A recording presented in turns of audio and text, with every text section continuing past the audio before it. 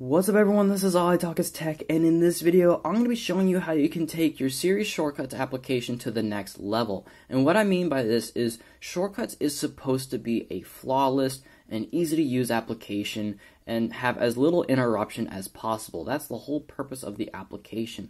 But when you have something like this pop up on top of your screen, every time you have a shortcut that is supposed to be activated, it gets pretty annoying. So in this video, I'm going to be showing you guys how you can turn off this annoying notification you get on your iPhone whenever you have shortcuts activated. Now I do just want to mention that if you guys think I'm talking about ask before running, that's not what I'm talking about. So you may notice that when you have ask before running turned on, you will actually get a toggle on the top of your screen that will ask you, would you like this to automatically turn on? And then you tap on run and then the shortcut will continue. Now I actually did a different shortcut, but you kind of get the gist. So when this is turned off, the iPhone will automatically go through the process to turn on the shortcut, but you still get an annoying notification.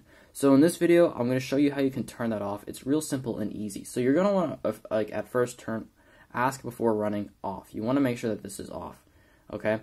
Now what we're going to want to do is you'll notice that when I open this up, you get the annoying notification. So we're going to visit settings.